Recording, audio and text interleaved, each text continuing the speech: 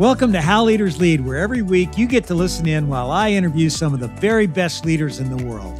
I break down the key learnings so that by the end of the episode, you'll have something simple you can apply as you develop into a better leader. That's what this podcast is all about. Today's guest is Stanley Druckenmiller, the #1 investor in the world. Now, I know that's a big claim, but get this. During his 30 years managing money for investors, he had an average annual return of 31%, and he never had a down year. So if you're even a little bit interested in finance, you're going to learn a lot from Stan, including some really practical investment advice and his take on the future of our economy. But more importantly, there's a huge leadership lesson to learn.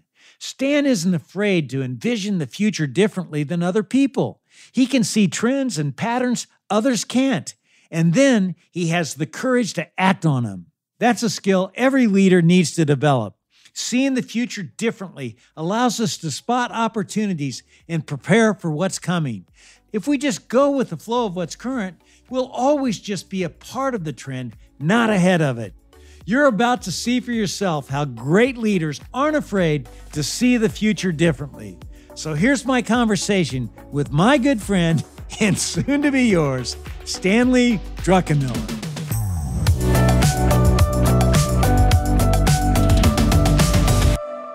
I can't wait to dig into how you become the greatest investor of all time and how you lead. But first of all, I know you've got a new puppy at the house.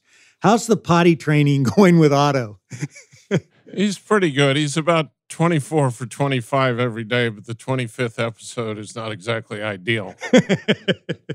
You know, as we get into this, people are going to see that you are absolutely in love with what you do. Talk about what you call the happiness quotient. Let me just say that I like to work probably about 60 hours a week now. It used to be a lot more. So if you're not happy at work, you're kind of screwed if you add up the hours during the week. I fell in love with investing really right out of graduate school. I'll never forget my first interview. The guy asked me where I wanted to be in 10 years, and I said intellectually stimulated. I didn't get the job. He thought I was an idiot. But seriously, every event in the world affects some security somewhere. So you're constantly keeping yourself involved with what's going on in the world and trying to figure out the puzzle and envision the world as it might be, as opposed to it is the way now. And it's been a love affair from the day I got in the business. You know, you and I talked the last time we were together about how finding passion could make an average person great. You know, why do you think that is? If you love what you do, first of all, your work ethic's going to be fantastic, because you're going to work hard. If you say, oh, he's a hard worker, man, I really admire him. Well, not really. He's just enjoying himself. And if you work harder than other people in your industry, I'm in a very competitive one. Every time you buy something, there's a seller on the other side. So you better have done your homework, particularly if he's passionate. So I think a lot of his work ethic, but I also think you're just going to be better at something if you enjoy it than if you don't enjoy it. I've seen your golf game. You love golf. You're now the oldest club champion in the history of Shinnecock Hills, and I'd say 98% of that is your passion for the game. Yeah, well, I think passion has a lot to do with it. You know, I was like a 2.0 student in college, but then when I got into marketing and found what I really loved, everything changed, and I think that's really the point that you're making. You mentioned it. We both play golf, and there's nothing like hitting a shot that's close to the hole. You hit that sweet spot. What gives you that same sensation in the world of investing? You know, what's the thing that really keeps you addicted to what you do? If you envision the future and you're wrong, it's not very fun. It's like shanking a wedge that really matters on a key hole. But if you envision the future, particularly in a way that others have not, and you bet it big and it all comes to fruition, it's not so much that you make a lot of money, it's that you figured out a problem and you won, and there's the self-satisfaction of it. So constantly looking at the world as a collection of puzzles and trying to figure out those puzzles, when you get them right, it's wonderful. When you get them wrong, it's not so wonderful, but you move on. I also remember my mentor, Spiros Drelis in Pittsburgh, saying, you get your grades in the paper every day. There's no hiding in the investment business. The numbers are what they are. You can make up all the excuses you want. At least in golf, you can say it took a bad bounce or did this or that. When you screw up in my business, there's no hiding. And the converse of that is when you do something right, you have the self-satisfaction knowing you figured it out. And I'll also say that while I had clients, there was nothing better than making people money. Other than their spouse and their children, you're a really important part of their life. It's also miserable when you have drawdowns. But to start with a lot of small businessmen like I did and doctors and be able to contribute to their lifestyle later on, that was extremely satisfying. I want to take you back, Stan, to your upbringing. Tell us a story from your childhood that really impacted the way you lead today. Oh, that's a tough one. My parents were divorced when I was 6, and they split the children, so I was kind of shy and withdrawn. But I mean, one funny story is I used to travel on the train from Richmond, Virginia to Philadelphia to visit my mother. And the servicemen would be on the train, and I used to play poker with them, and I was only like 11 years old. and I used to win. And so I kind of got addicted to gambling with an edge, which is what I do for a living. So maybe that impacted it. But to be frank, David, I had no idea I was going to end up in the investment business. I was an English major. I thought I was being an English professor. Then I took economics so I could read the paper intelligently. Then I thought I'd be an economics professor. I went to graduate school. I hated it. So I kind of ended up in the business by default. And after about 3 or 4 different things, I never thought about investing on my way up in my childhood.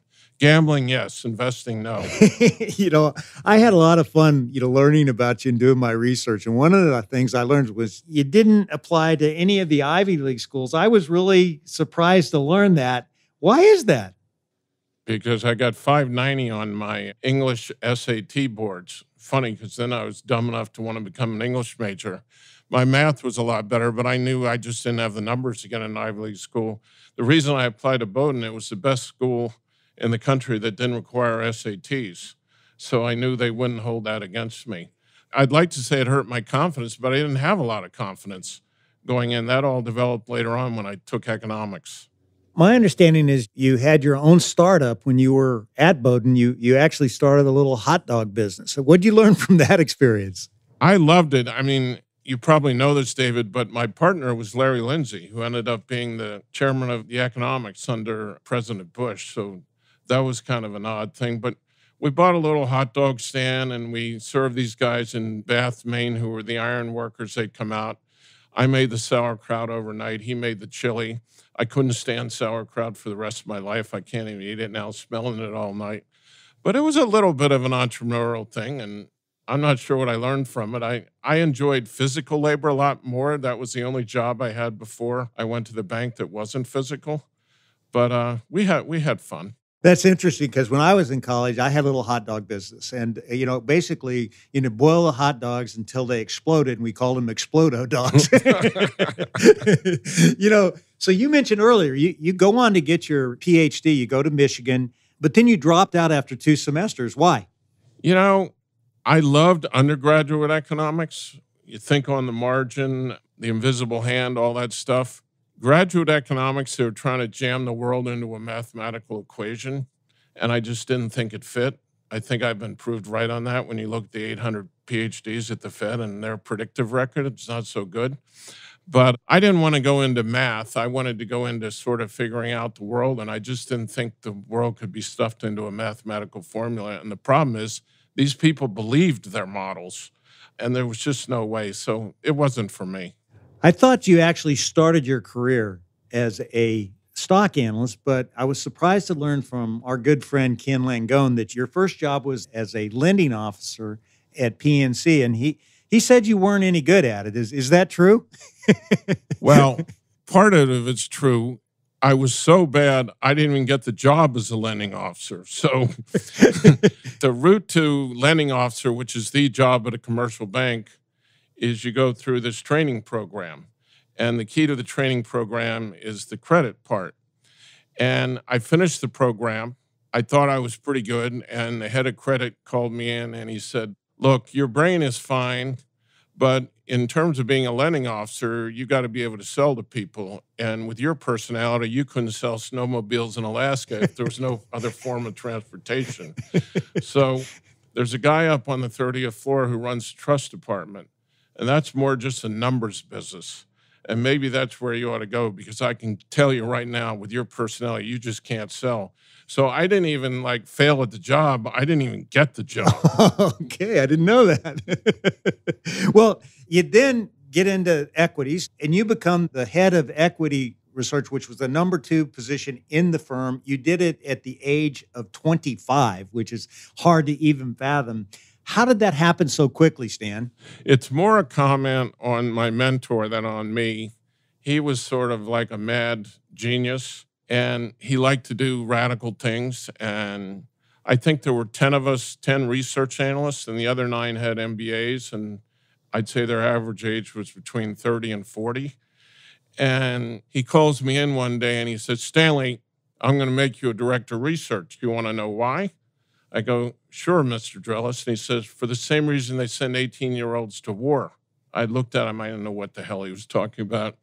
And he said, yeah, because they're too dumb not to know to charge. This was 1978. He said, the rest of us have been in a bear market for 10 years, and we got scars. You can't see them, but we got scars. Nobody here can pull the trigger. And I need somebody with a fresh mind that's too stupid not to know to charge, because I think we're going to have a great bull market. It's a pretty good call, by the way. The Dow was 800 at the time. And he put me in charge, and that's how it happened. But it was more because he liked to sort of think out of the box and break the mold. I don't think a normal person would have promoted me. It wasn't so much my talent as luck. That had to teach you a lot. And another thing I know that had to teach you a lot is that all of a sudden you're in this situation where you're managing 30 years old, 40-year-old people. You know, I remember coming up and getting managerial jobs and having older people working for me. That was really hard. How did you work through the anxiety of actually managing these people? To the credit guy's point who said I couldn't sell snowmobiles in Alaska, I'm not sure they were too thrilled with my getting the job, and it got worse. The guy who promoted me, as I just said, was a bit of a maverick, and he lost his job. So now I was here all alone without a protector. And I was insecure and anxious. But then something really fortunate for me happened, not so fortunate for some in the United States. Iran took all these hostages. And I'm like 26 years old. I'm too dumb not to know to charge. And I said, well, this is easy. Let's put 70% of our money in oil stocks and 30% of money in defense stocks. And the people with more experience are going, what the hell? You can't put 70% and 30%. That's like ridiculous. And frankly, had I been 35 years old and had any experience, I wouldn't have done it. But my portfolio went up 100% and the S&P was flat because the only thing anybody wanted for the next 2 years were oil and defense stocks. And that just kind of set me on a path where A, I gained confidence, and B, I gained the confidence of the people in the department. At 28, you decide to go out on your own. You start Duquesne Capital. You're on this incredible run at PNC, a very reputable bank. You seem to be kicking ass. And now you leave and you start your own company. What gave you the courage to go out on your own and leave that comfort zone? Well, this is an unbelievable story. I'm up in New York, and I'm the head of research at PNC, and I'm talking at one of these tout dinners, you know, where everybody touts whatever it is they own, and I give this presentation on gold. And this guy comes up to me afterward, and he says, you don't sound like you work at a bank. And I said, well, thank you. And he says, why don't you go out on your own? And I said, well, basically because I'm worth about 20 grand and I don't have money to go out on my own. He says, why don't I pay you $10,000 a month? And all you have to do is talk to me, and then you can try and go raise your clients on your own. So I figured it was a no-brainer. I'll do this, and if I get fired, I can go get a job like the one I have. The bank was only paying me $43,000 a year. And by the way, I had a lot of people working for me who were paid a lot more. This was back to what you mentioned earlier about me being 25. So I started this company. By the way, that was Joe Osorio of Drysdale Securities, who then had one of the most spectacular bankruptcies in the history of Wall Street and ended up going to jail 2 or 3 years later. But that's how I got the confidence. The guy just gave me an offer I couldn't refuse. What advice would you give others on how to make a move like that? I think you have to weigh everything. I was 28 years old. I was single. I looked at the risk reward. The risk was there. But what's the worst that can happen? I'll go back and, get another job as an analyst. Probably won't be a research director. If you have a family and you need income, which I didn't because I was all by myself, it might have been a different decision. But I've always been a risk taker. And if you don't shoot for the sky, you're not going to get to the sky. Your firm, Duquesne Capital, it just takes off. What did you do to unlock value for your clients in those early years? What were you looking at that most people weren't? Well, again, I got lucky, not dissimilar to the Iran story. Volcker had just come in, and all of Wall Street was talking about inflation going to 25%. And bonds, I think, yielded like 14%. And nobody wanted anything to do with bonds. But I watched this guy give a talk, and I said, oh, my God, this guy is a maniac, and he's going to do whatever it takes to break inflation. And he raised rates to like 20%. And I think inflation was 12 or 13. So in my mind, he was going to crush the economy. He was going to crush inflation. So I put 50% of all our money into 30-year bonds and the rest into cash. I own no equities, which was heresy. And we went into a terrible recession. The bonds never traded there again. It was the luck of the draw because, trust me, David, for 30 years, there were plenty of times if I had started in a different moment, I would have had a bad year and I probably would have gone out of business. But it was just a rocket ship, particularly relative to what else was out there. So it worked out well for me. And then, Dreyfus comes along. They look at you as this money-making machine. You're getting these great returns, and they entice you to join them, and you get to continue to run your own firm. How'd you pull that off? That seemed to be an amazing feat. Well, I just told him that's the only way he could have me. It was easy to go to Dreyfus because being 29 years old, no one believed my record. They thought it was made up. And so I couldn't raise any money, or maybe it goes back to the snowmobiles in Alaska story. But I needed to go to Dreyfus because I wasn't getting the clients. I had this fabulous record, but for whatever reason, I'd go and give a presentation and think how smart I was.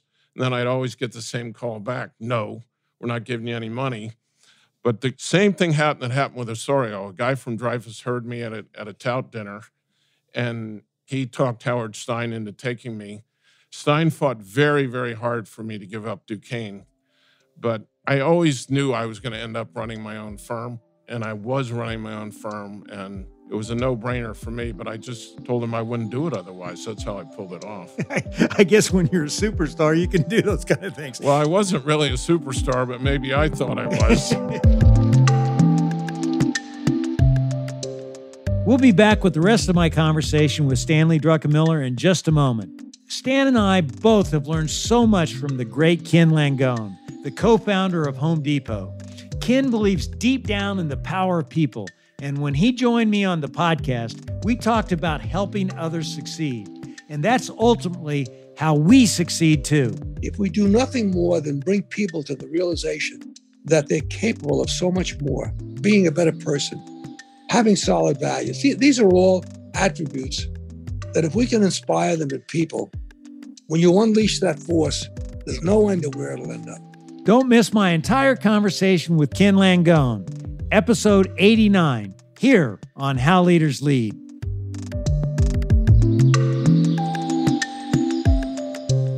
So you go to Dreyfus, you take over 5 funds, and they all do at least 40% growth. It's unbelievable. What was the soundtrack that was playing in your head? I mean, what were you telling yourself at that point in time? As a teenager, I wasn't very confident, and now I was brimming with confidence. By hindsight, probably too much confidence. I think I was probably a little full of myself. But I was just so in love with the business, and my growth curve was learning so fast because I had now expanded into currencies and commodities, I mean, I cared about my performance, but what I really cared about is how fast I was learning and how fun the business was. When was it then, Stan, that you teamed up with the legendary George Soros, and how'd that come about? Good question. So I read his book, which apparently no one else understood, but there was a chapter in there on currencies that I found absolutely fascinating. This was August of 87, about 6 weeks before the crash. And I called him up and I said, I read your book. We had lunch. He offered me a job at lunch. I found out later he offers everybody a job, and the ones that take it, he then fires them shortly thereafter. We started a dialogue really about daily right through the crash. And it was another one of those things where I actually predicted the crash. I've been wrong plenty in my career. So again, it was just luck. He was on the wrong side of the crash. So then he started making me all these ridiculous offers. Then the guy at Dreyfus only paid me $1 million. And I was running 5 funds, and one of them was number one in the entire industry. So I went over to George about 9 months later. I had 4 or 5 sort of business mentors. They all told me he was a maniac and whatever I did not to take the job. But my wife told me to take the job. And she was very complimentary of my skill set. And again, like when I started my business, I figured, what's the downside? This guy's going to fire me in a year, but then I'll still have Duquesne. Same thing. I didn't give up Duquesne. A funny story, David, which you probably didn't find in your research. I went for lunch right after I took the job at his house in Southampton, and his son was there. And his son said, congratulations, you're successor number 9 since he retired 6 years ago. That is funny. Now, can you tell us a story about how Soros managed people and how he held them accountable? He wasn't that hard to get a job with, but he was hard to keep a job with. And if you didn't perform, he didn't think twice about firing you. And as I said, I was his 9th successor. I heard a couple stories of my previous successors, but the most amazing one was some guy had, let me say, he was doing an okay job, but not up to George's standards. And a new guy came in who had had a spectacular success. George basically just called the current guy in and said, we found a better guy. You're superfluous now. But he treated his employees a little bit like stocks. He was wonderful with me. I had tough periods there, drawdowns, and he was extremely supportive when I wasn't doing well. And when I was doing extremely well, he was also good, and he sort of like wanted to bring me down to size a little bit. And when I'd start getting a big head. So with me, he was terrific. And I had a great 12 years there. I really did. Now, I know you've told the story a million times, but indulge me. Tell us the story of one of your most famous investments when the Berlin Wall came down. Yeah. So when the Berlin Wall came down, the Deutschmark actually got trashed for a couple days, because the conventionary wisdom was the Ostmark, which was the East German currency, which was basically a bunch of communists, was going to unite with the Deutschmark and think about it polluting this precious thing. But what I saw was a labor supply and tremendous growth ahead, but with probably a lot of inflation. But I had studied Germany, I had studied the Weimar Republic. I'd always been kind of fascinated with how they got to hyperinflation. And I knew come hell or high water, the Bundesbank would not allow inflation. And I knew, partly from the chapter I had read in Soros's book years before, that if you have a strong economy and a central bank that is radically raising interest rates to prevent inflation, your currency is going to go up.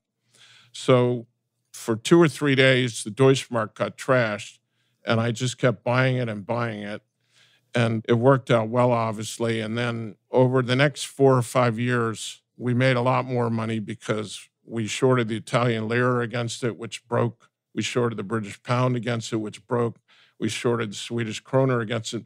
So it was just a succession of waterfalls of all these currencies linked to the Deutschmark, but their economies weren't linked to the German economy. So it was a singular case of a very strong economy with a very fanatical central bank. And if you were linked to that currency, you were kind of in a tough situation. As the head of the hedge fund, you pull the trigger on all investments but you have analysts and consultants working for you. You know, a lot of hedge fund guys that I know are reputed for being screamers. You know, what's your management style? I learned a little bit from my first boss. If you have a great performer, get out of the way and let them run. And then I learned from my own experience, if they're having a difficult time, don't scream at them, be supportive. I can see why Vince Lombardi is screaming at an offensive lineman, why it might be effective. Do you think it would be effective if you had the yips if I screamed at you every time you missed? Because investing is an emotional business. And the last thing you want to do is berate somebody who just effectively emotionally choked, which are your worst trades. That's when they need your support. So my management style was pretty much to try and be supportive when they were having hiccups. And I would also say, for 30 years in a row running that business, I never went a year without firing anybody, and we weren't a big firm. So if they weren't performing, we just moved on. I never enjoyed firing anybody. I never slept the night before, but I did it if I thought it was right for the business. You know, I understand you quit working with Soros and the Quantum Fund in 2000, and then you went back to running Duquesne Capital 100% after taking a sabbatical with your family in Africa.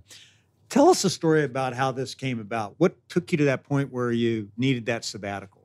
So in 99, the new internet stocks, Yahoo, Amazon, and 10 stocks you've probably heard of, but you've forgotten them because they all went bankrupt. They'd gone all up about 8 or 10-fold. The Fed was easing. Things had gotten really stupid. So I shorted a basket of about 12 of these things. I did not short Yahoo or AOL or the established winners. And I basically took a $200 million position in the Quantum Fund. And in 1 month, the $200 million turned into a $600 million loss. It went from $200 million to $800 million. I couldn't get out. So I licked my wounds, and I was someone who'd been unbelievably spoiled by success. So I found myself down 16%, and I'd never been down more than 5. And I hate to admit it, I was a basket case. I was an emotional wreck. So somehow I kind of think things through, and by June or July, I decide, oh, well, the Fed's going to continue easing because of Asia, and Asia has nothing to do with the U.S. other than the money will run in these stocks. So now I actually embrace the bubble in all these technology stocks, and I end up the year 42%. But I know it's crazy. So I go into Soros in January of 2000, and I said, this is nuts. These things are selling for like 150 times earnings, the ones that even earn money, and I'm selling everything. And I do sell everything. But then for the next 6 weeks, the market goes straight up. And I've got 2 kids I have hired to buy technology stocks with names I never heard of that I don't understand. And they're literally making like 5% a day with a small amount of money. And then I commit the cardinal sin in money management. I get emotional. And I'm watching these stocks go up every day. And you know those little cartoons, the devil's on this shoulder and the devil's telling you to do it, and the angel's on the other shoulder and telling you, don't do it, don't do it. Well, every day I want to pick up the phone and buy the market because I just can't stand that I'm missing out on this. Finally, I do. I'll never forget because it was about an hour from the top, like the top of the dot-com bubble. And the market reverses like the next day, and I know I'm wrong. And a week later, I'm in a whole world of hurt. And I go into Soros and I go, I think we've gone from like up 15% on the year to flat in a week. And I go, I can't take this anymore. I'm burnt out. I'm exhausted. I said, I need a break and I'm going to resign. He accepted that. By the time I got out of all the stuff, here we are again. We're down 18%. And this is May. And I am a complete emotional wreck and mess. So I decided to go on a sabbatical. And I write a letter to all my Duquesne clients, say I'm going on a break. I don't know when I'm coming back. I can't even promise you I am coming back. You can have all your money back, or you can leave it in cash.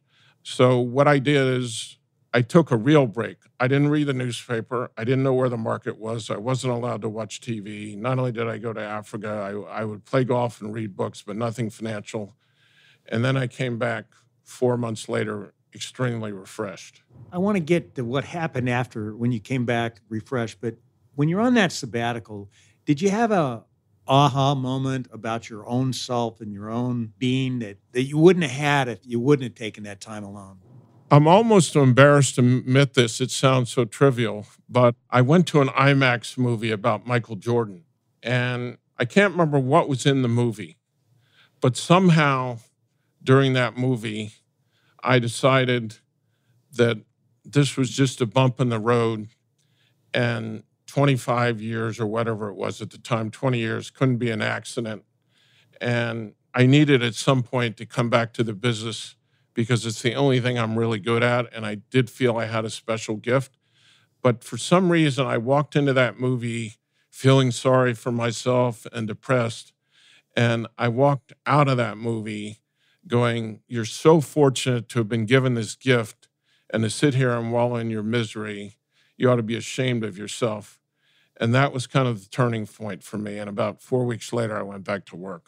So you come back to work with the fresh perspective, and then what happens on the investment front then? While I'm gone, the S&P has rallied way back. The NASDAQ has rallied way back. So I pick up the newspaper and I see this and I go, oh my God. And then I see that the dollar is up, interest rates are up, and oil is up. Well, whenever the dollar is up, interest rates are up, and oil is up, historically, that is not good looking forward. So now I start calling all my clients. 200 of 201 stayed with me, and all their businesses aren't doing very well either. Then I start calling around. So there's a famous Wall Street economist named Ed Hyman. So I go, Ed, I'm shocked. Everything's going crazy, and oil is up, interest rates are up, and the dollar is up. And he sends me a regression analysis with oil, the dollar, and interest rates, and it leads S&P earnings by a year, and it's predicting in a year S&P earnings are going to be down 36%, and Wall Street analysts are predicting they're going to be up 18%. So I short the market. I buy all these treasuries betting on a recession. I started the fourth quarter down 18% and had written off my record of never having a down year, figured it was over, wasn't trying to get even, and ended up making 40% in the quarter. And I will tell you, had I not taken that sabbatical and wallowed in my misery all summer and tried to trade my way out of it, I would have missed this entire trade that I just described. Well, I think I'm going to put a sabbatical on my calendar right now. How do you keep a fresh perspective today? You don't take a sabbatical every year. How do you keep that perspective fresh today? It's hard. You go through a rough period. I just have to keep reminding myself that this has been going on for 40 years and things will get better, because I get cold. You know it in golf. You see some of the greatest putters or players in the world, and they have terrible streaks, and I still have them. I would also say I'm a lot older and I'm a lot less risk averse. So that kind of tempers my gains and my losses relative to back when I had clients. You know, I love, Stan, to learn how leaders think in big moments.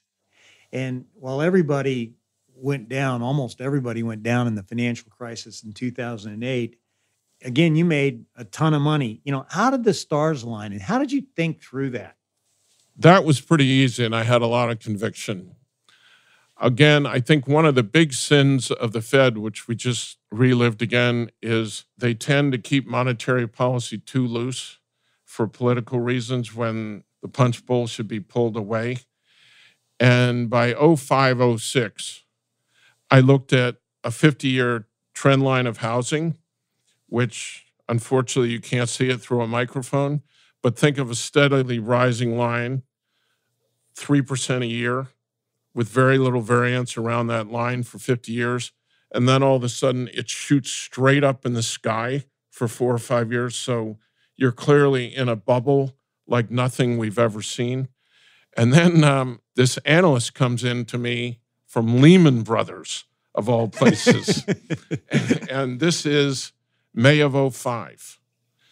And he lays out to me their subprime calendar, and he says, there is no way this thing can last past the third quarter of 07.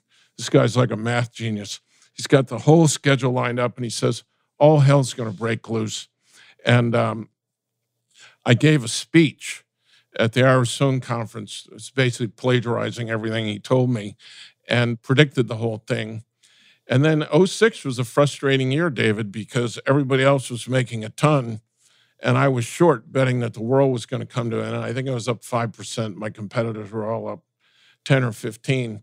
But then in '07, when all hell broke loose, we were well positioned. But it was a historic bubble. It was obvious. Just because housing prices went up for 50 years every year doesn't mean they're going to continue to go up if all the circumstances have changed.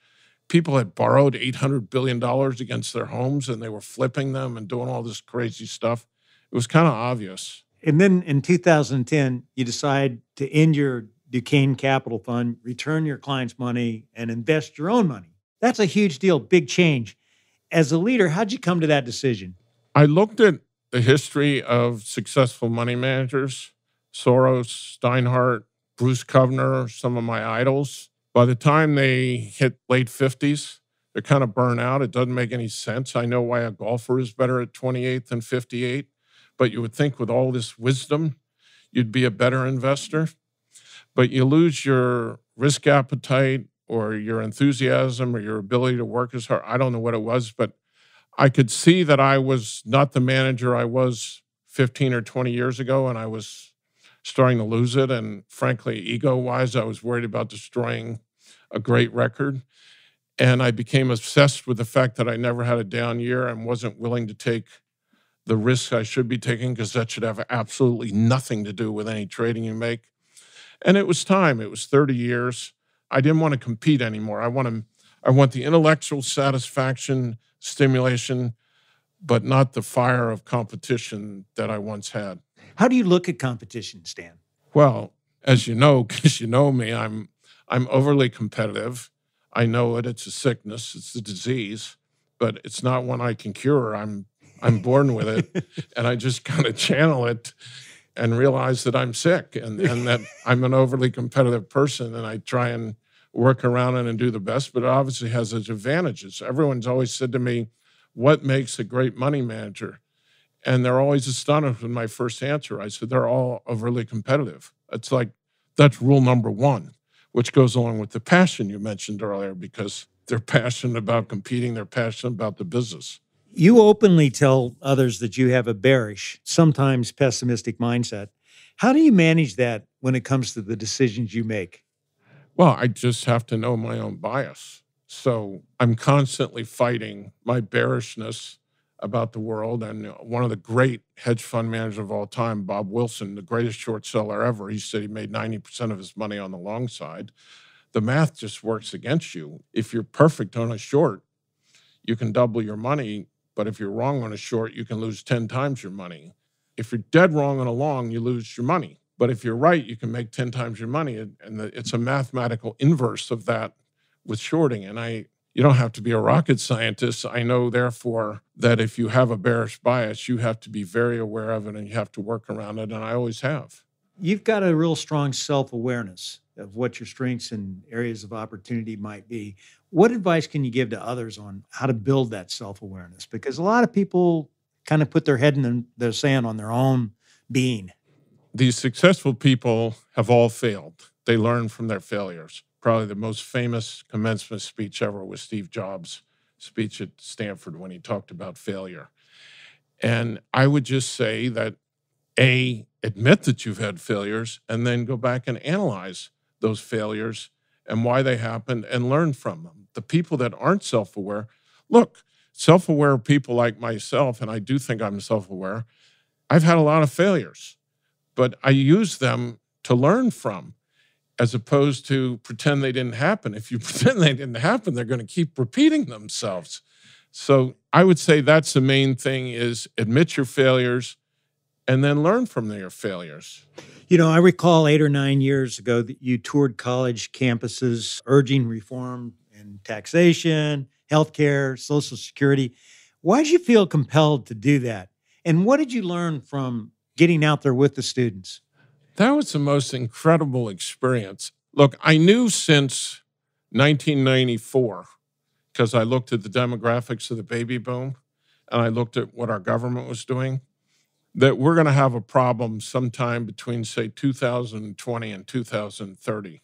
So this was like 15 or 20 years before that.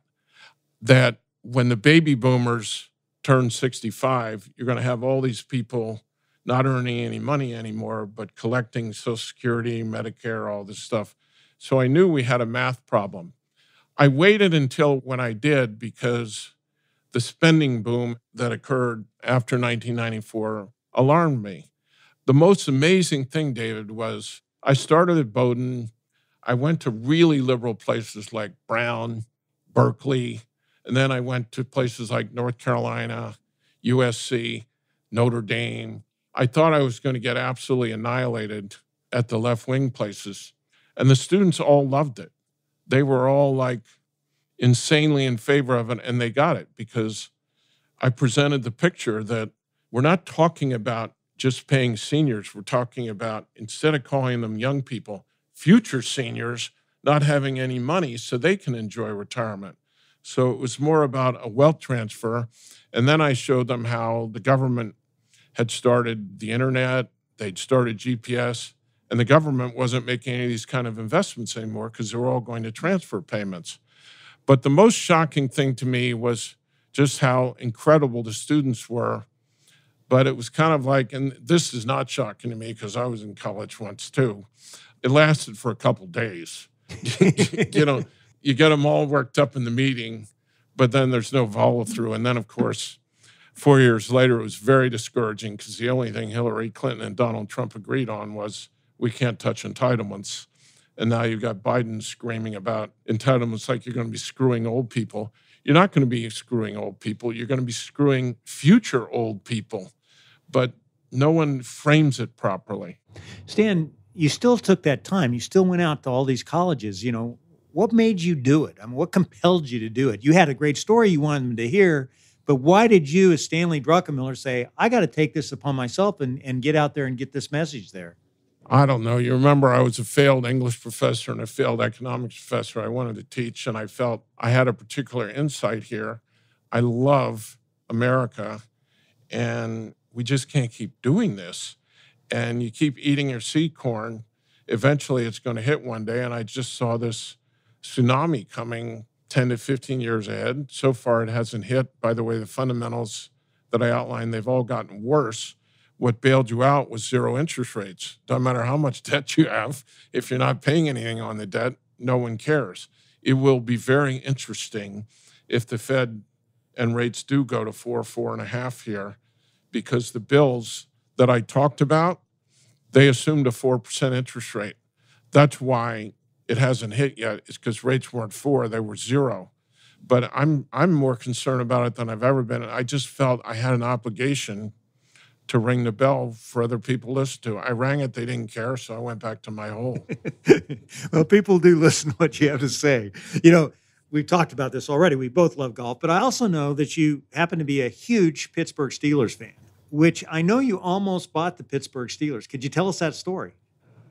I guess. Pittsburgh has always been a love affair with me. I moved there right after Michigan. It was a blue-collar town. There was a work ethic there and a working man thing that kind of appealed to me. And when 2008 hit, I was worried about the city, and I thought it would be tremendous. I'm passionate about the Steelers. I'm passionate about the city. But the man who really made the franchise, Dan Rooney, who was Art, the Chief's son, he was dead set against it, and he didn't want it to happen, and all sorts of forces that were put in place. And it got messy, and, you know, I didn't really want it that bad. I could have had it, but it all worked out because the minute I withdrew, Uber, Microsoft, Google, they've all moved to Pittsburgh, and Carnegie Mellon is sort of like a mini Stanford. So Pittsburgh is doing tremendously. I believe every great leader must have a plan to get better. In fact, I think it's so important that I actually send out a weekly leadership plan. Each week, the plan focuses on a different leadership topic and gives you actionable steps you can take to develop that skill on a practical level. Think about it like a leadership development program, only it's simple. No fluff, practical skills that will help you lead your team to success. You can get free access at howleaderslead.com/plan.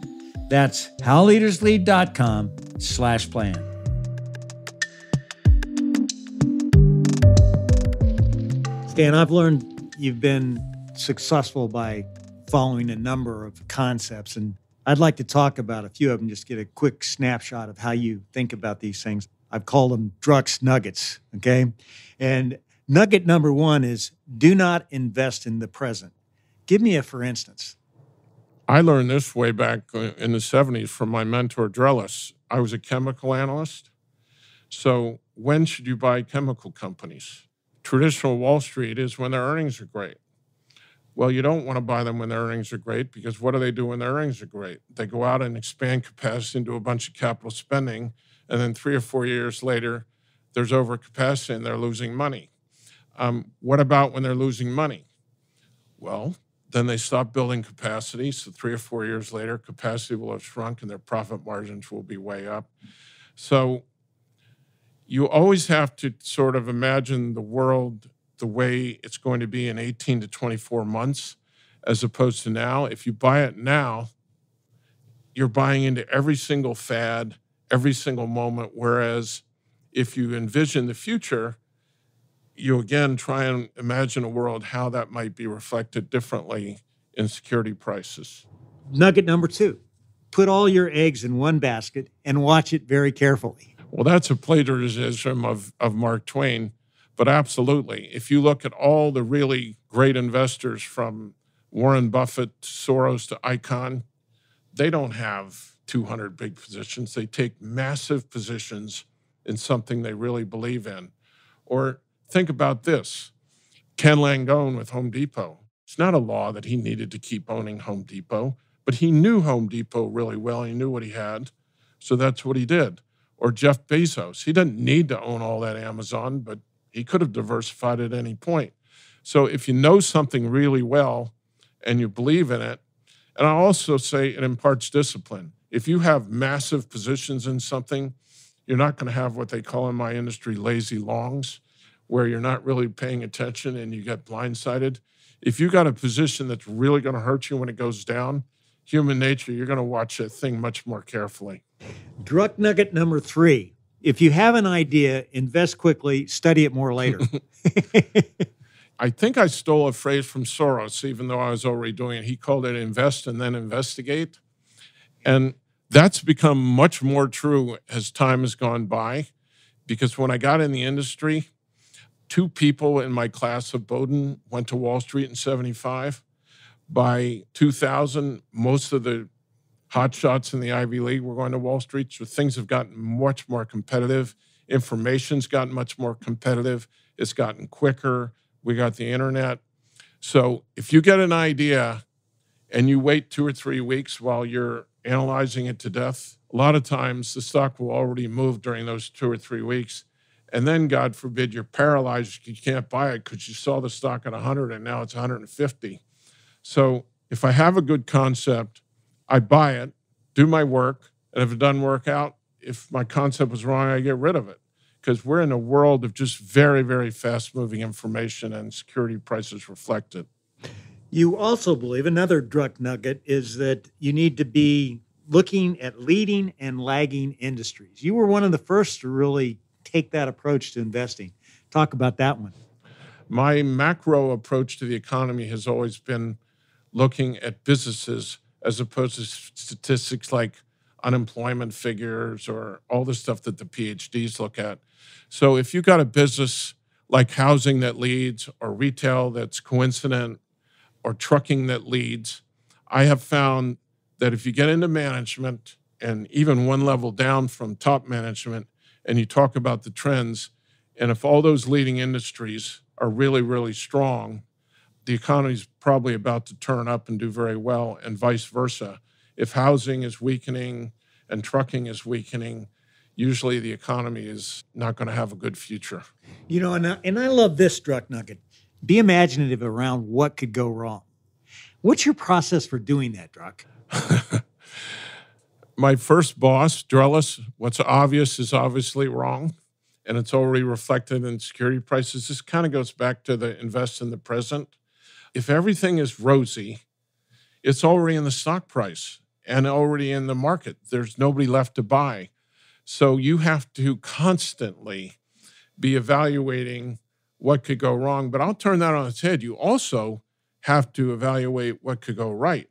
And it's not an accident that almost every stock market bottom happens during a recession and during lousy earnings, and every top happens with consumer confidence high, not low. The world changes, and you're only going to pick up change if you're opening your mind up to how things could be different, whether it's better or worse.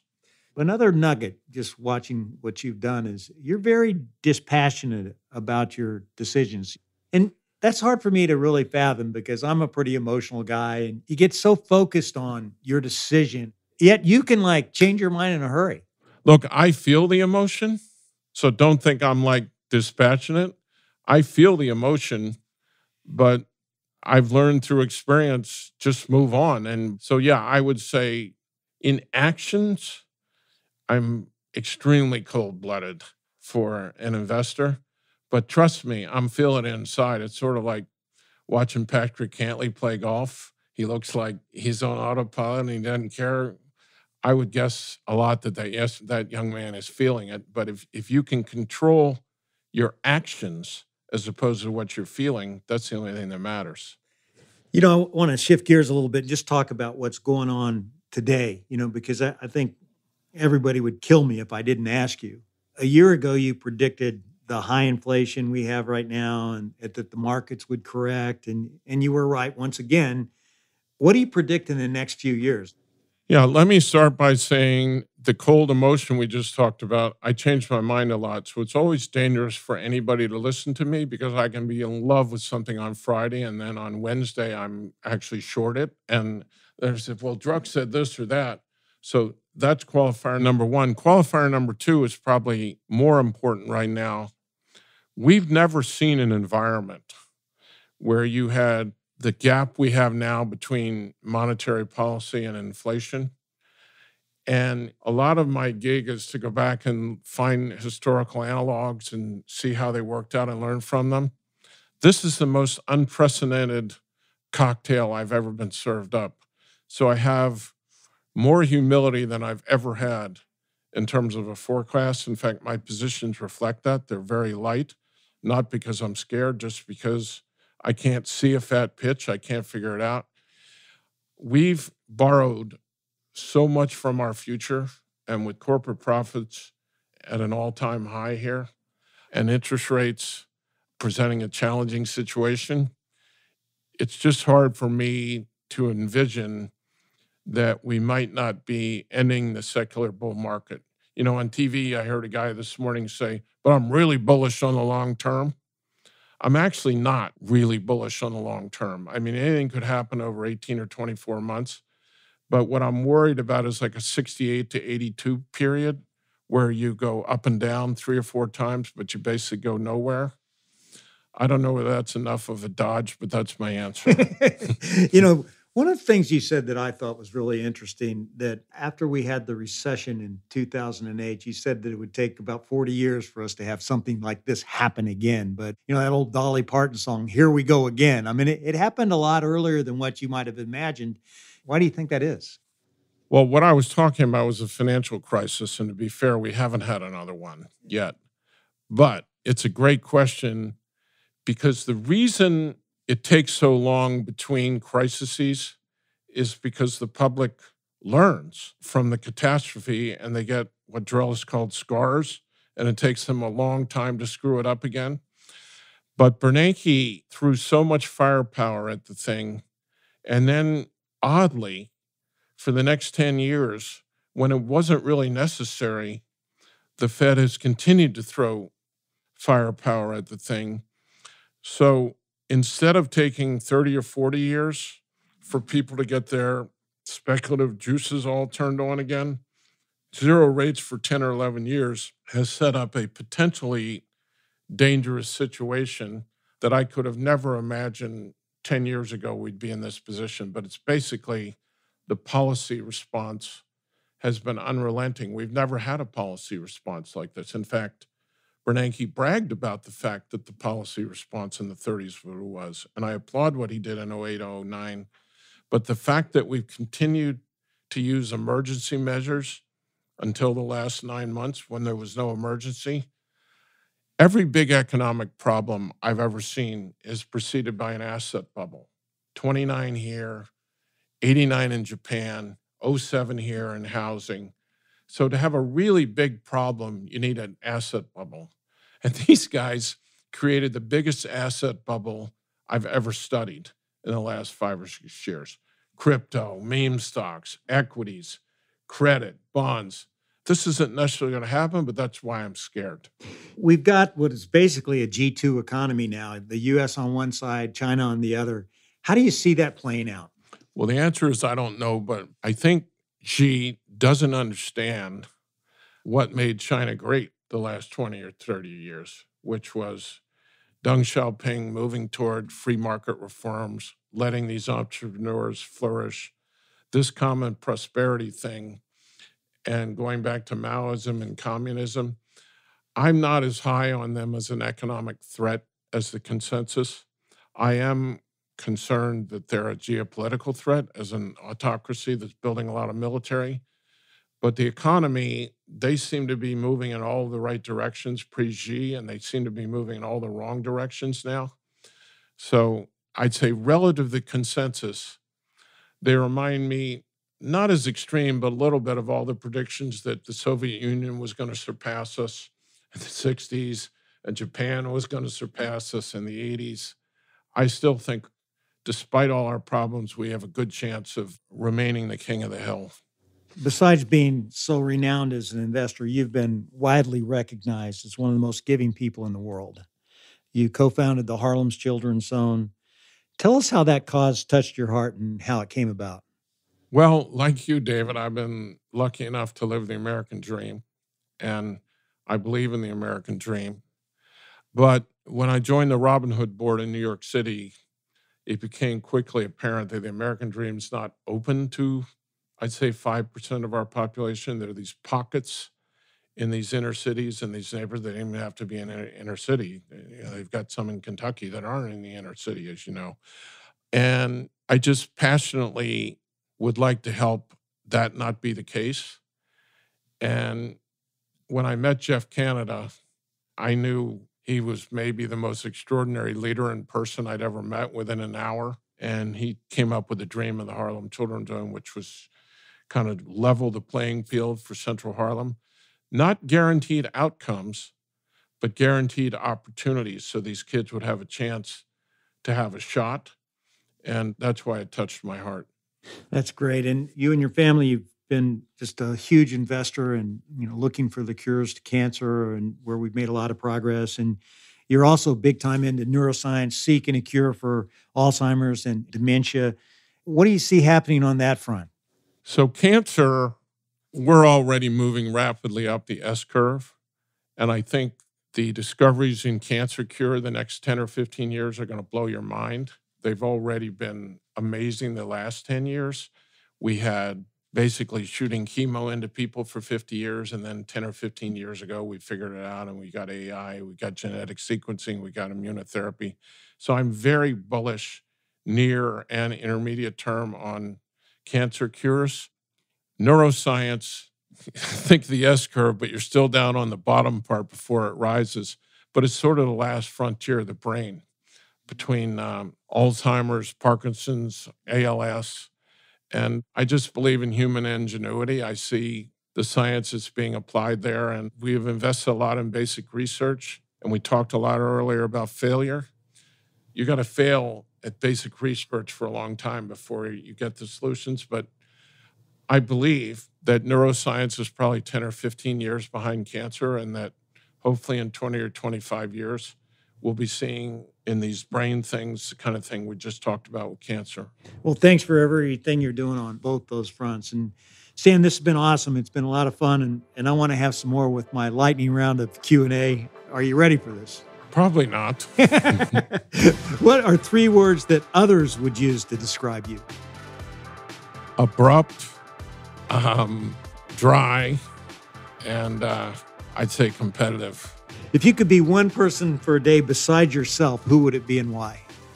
Probably Jeff Bezos 5 years ago before he went on the binge he's on now, because I think he invented the greatest company I've seen in my lifetime and brought so much change to so many of our lives. What's your biggest pet peeve? I would say what's happening, and I hope it's temporary, with the work ethic and the culture in the United States post-COVID. What would you be if you weren't an investor? A failure. My mother-in-law says I'm an idiot savant, and I totally agree with her. What's something about you few people would know? Probably that I have, extreme bouts of emotional anxiety in terms of my investing career. What's one word you'd use to describe being a parent? Just joy. What's one word you'd use to describe being a grandparent? More joy. That's 2 words, Dan. Your best golf coach and why? Well, I'm going to cheat and give you 2, but Phil Ritson, I needed major heart surgery, and he started from the bottom up. It took me, but if you're even a decent golfer, there's nobody like Butch Harmon. Your predicted 2022 Pittsburgh Steelers record? 9-7. If you could boil your superpower down to one word, what would it be? I would say drive. Stan, you've made so many decisions. What do you think is the most important decision you've ever made? Oh, not even close. When I married Fiona, unbelievable partner, unbelievable mother. I have smart children because of her. She keeps me grounded. I think both of us have been blessed, and we have yes. incredible families and in different ways. We've experienced high levels of wealth. What advice can you give to people who have been blessed from a monetary standpoint on how to raise your kids and your grandkids? My wife and I couldn't have disagreed more, and everything to do with the home, she wins. And she did not hold back on giving them material things. But what she did do was spend an unbelievable amount of time with them. And one of the things I bristle at is people that say they spend quality time with their children. To me, raising children is all about quantity, not quality. And if you're with them and you've just let by example, you don't need to lecture them. But if you're just with them a lot, they'll get it. And I don't know how she pulled it off, but I've got 3 overachieving children with high integrity and values, and I wouldn't have done a thing she did. And I'd say that's the number one lesson I learned. Just spend as much time as you can with your children. How do you do that, Stan? You were talking earlier about tout meetings you'd have to go to, and you could spend your whole life going to all these meetings. And how did you get that time with your kids? Because I know you made that a huge priority. I didn't get enough, but first of all, my wife, when our kids were young, gave up her job until they were older, so she spent tremendous amount of time with them. One of my mentors in life, Sam Reeves, told me the best thing you can do if you have more than one child is spend one-on-one time with each child, because they're always competing. That was helpful. And because I had a decent amount of money by the time I was, say, 42 or 43, and I had my kids at 35 or 36, I was able to spend a lot of time with them on the weekends. But, you just make your priorities. I had an English teacher who said to me when we had our children, just remember, it all happens in the first 5 years, and if you screw it up, you're going to pay for it the rest of your life. And if you get it right, you're going to be rewarded the rest of your life. And even after the first 5, you're only with those kids like 17 years. It's only a fifth of your life. So during those 17 years, you got to try and pack everything you can in. I know it's hard, but you really do. That's great advice. And we've talked about our great mentor and friend, Ken Langone, the co-founder of Home Depot. He's been an important mentor in your life. What's the biggest thing you've learned from him? The amazing thing about Ken, and I haven't learned it because I can't execute on the way he does, is he just, every day that man wakes up and wants to make himself a better person. He just wants to keep learning and keep improving. And he's 87 years old, and in my opinion, he represents perfection, but he's in improve mode every day of his life. He's striving to be a better person. Another person you mentioned just a few minutes ago was Sam Reeves. He was the king of cotton commodity trading. He's just sort of like, I call him the most interesting man in the world, like those Dos Equis commercials. But what's something he's taught you? Just an unbelievable parent and grandparent. And also, he's so-called retired 20 or 30 years ago. He has kept himself very disciplined about maintaining intellectual stimulation. I don't care whether it's biotechnology or investing or world events or parenting or even what's new in golf. That man, he is just the epitome of never giving up in terms of pushing himself intellectually. And then few people know that when Jimmy Dunn lost his firm in 9/11, you walked him home every night. You were with him when he needed you most. Tell us about that experience. I don't know whether I walked him home every night. That's probably an embellishment, but he's just one of the most extraordinary leaders, human beings I've ever met. And here again, we talked about priorities, about children early on and setting things aside. I mean, he had just gotten to the point in his career when I think he thought he could play a lot of golf and he was ready for a transition, and bam, that thing hit. And that man gave up everything. He did like 200 eulogies. He met with those families. And the way he dug deep when a lot of people could have felt sorry for themselves, and it was just all go with Jimmy. And he impacted so many lives. But I think he would agree, as horrible as that was to go through, he's probably a lot better man now than one could have ever imagined pre it happening. He took strength from adversity, and that's really the measure of a human. Last but not least, I know another good pal of yours is Ed Hurley. He's a great friend and advisor. What's he taught you?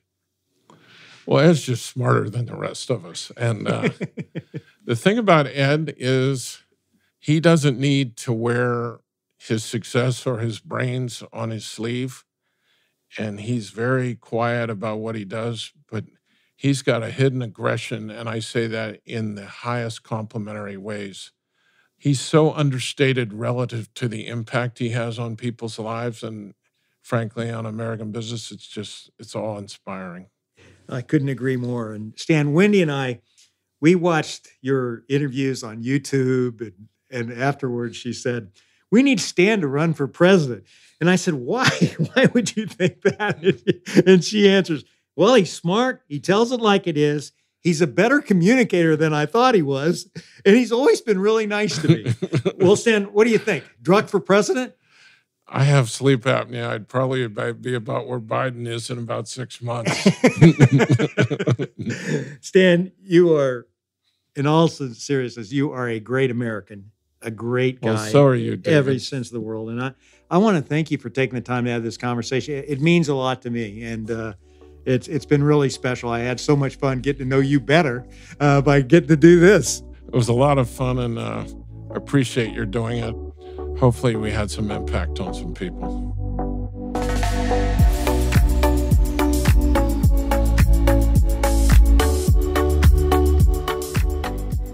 Boy, I just love how Stan sees the world. He's got such an incredible mind, and we all learn that he's even got a more incredible heart. He's unlike anyone else out there. And he sees the future unlike anybody else too. And that's been a major driver of his unrivaled success in the investment world. He's always learning and seeing patterns, and then he's bold enough to trust that thinking and take a big swing. Like Stan, if you can anticipate trends before everyone else, you'll have an incredible opportunity to capitalize on it. The problem for us is we get so wrapped up in the urgency of the present that we don't give ourselves the proper space to envision the future. So let's fix that. This week, grab coffee or lunch with a trusted colleague at your company and just have a conversation about the future of your industry in the next 18 to 24 months. What are your bold predictions? What can you see that others might miss? What actions can you take to leverage those opportunities? When you make it a habit to think about the future in this way, you'll give yourself a really rare competitive advantage. Because you know what? Most people just don't do it. So do you want to know how leaders lead? What we learned today is that great leaders see the future differently. Coming up next on How Leaders Lead is Brian Cornell, the chairman and CEO of Target. How do you manage your energy? How do you train like you're an athlete? And transfer some of that learning from tennis and golf and football and baseball into the corporate environment. How do you make sure that you're at your best when you have to be at your best? So be sure to come back again next week to hear our entire conversation. Thanks again for tuning in to another episode of How Leaders Lead, where every Thursday you get to listen in while I interview some of the very best leaders in the world. I make it a point to give you something simple on each episode that you can apply to your business so that you will become the best leader you can be.